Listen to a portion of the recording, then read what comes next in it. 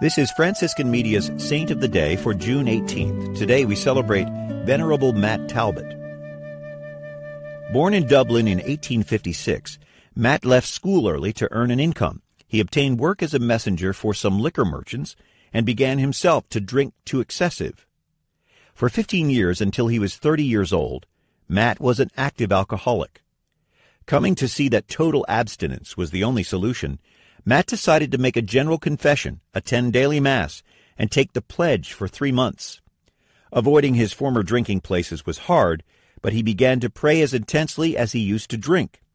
He also tried to pay back people from whom he had borrowed or stolen money in his drinking days.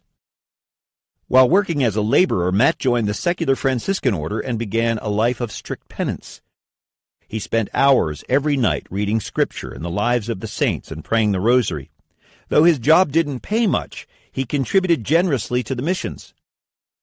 Finally, his health failed, and Matt was forced to quit work. He died on Trinity Sunday in 1925 on his way to Mass. 50 years later, Pope Paul VI declared him venerable. There's more about the saints along with inspiration and Catholic resources at our website, saintoftheday.org. From Franciscan Media, this has been Saint of the Day.